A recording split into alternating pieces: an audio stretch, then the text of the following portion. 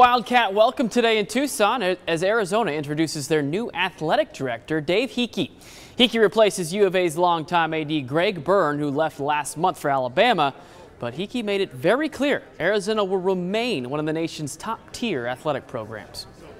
There's no question. We want to stay as a national caliber, nationally ranked type of a program across the board. We want our programs to be excellent. We want to compete for championships across the board. We're not going to lose sight of who we are and what we do every day, and that's to serve those students, have a world-class program here for them. Wouldn't you know it? First week on the job, and Heeke gets his first taste of our in-state rivalry. 7th-ranked Wildcats take on ASU Saturday afternoon in Tempe.